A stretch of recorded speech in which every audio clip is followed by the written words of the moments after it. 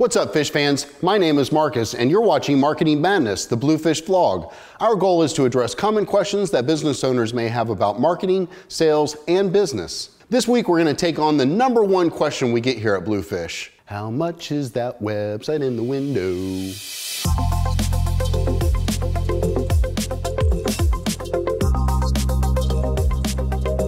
The #1 question we are asked is, how much does a website cost? And our answer is, it depends. If you are willing to put in a little sweat equity, companies like Squarespace, Wix, or GoDaddy can help you get a website up and running for about $20 a month. These can be a great option if you just want to have a presence on the internet. However, we think the question should be flipped. Instead of asking how much a website with all the bells and whistles costs, ask how much website you can get for your budget. How do you determine your budget for a website? We've discussed the Small Business Administration statistics in a previous video, but I'll recap. Businesses under $5 million should be spending 7 to 8% of their total revenue on marketing and advertising. To make those numbers real, a business that does $500,000 would budget $35,000 to $40,000 per year. A $1 million company would budget $70,000 to $80,000, and a $2 million company would budget $140,000 to $160,000. That's not to say that you should spend all of that on your website. You have to measure your requirements, your budget, and the part your site plays in your overall marketing plan to decide what percentage of your advertising budget should be spent on a website. Now, once you have your budget, partner with a company that can work within that budget to get you the functionality that you need to grow your business.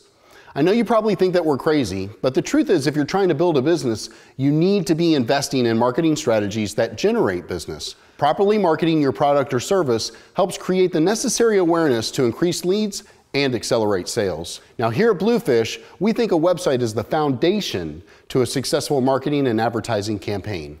If a $20 a month option is not going to fit your needs, then you would want to involve someone with a little bit of web development experience. You could pay someone to install WordPress and a theme. They could probably have you up and running for as low as $500. There's no slight to WordPress, as it's used to power some extensive websites like Huffington Post, CNN, USA Today, and more. The ability to buy a theme and quickly enter in some content makes it a viable solution for some small business owners. The next step would be to engage with an agency that is going to build you a semi-custom or a completely custom website. Starting around a few $1,000s, you can get a website that is customized with your colors, images, and content. At this price point, you can use a more robust content management system. Now, we like to use Craft or Expression Engine for our sites.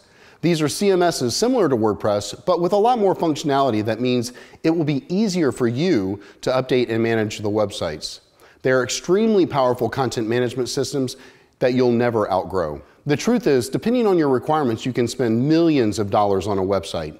At this scale, you're paying for custom interactions, specific needs for gathering information, user workflows where you have ultimate control over what a user sees and experiences on your site. All these requirements mean that the agency has to spend more time developing a solution.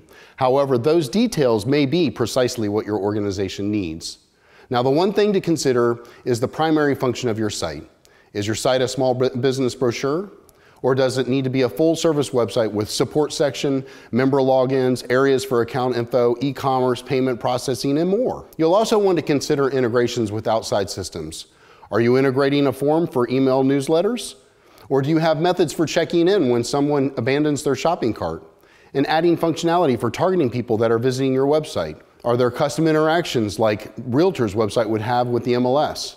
Or integrations with strategic business applications like Salesforce? All those integrations take additional time to develop, adding to the cost of your website. We know our answer of, well, it depends, is not what most people want to hear. We aim to help you see how a website for a small restaurant could be a different price than a site for a company with lots of requirements and integrations for external services. Well, that's a wrap for this week. I want to thank you for checking in. Make sure to hit that like button, and if you have any questions or comments, leave them down below. And if you want to talk about how Bluefish can help you grow your business, just send us a message and we'll get the conversation started.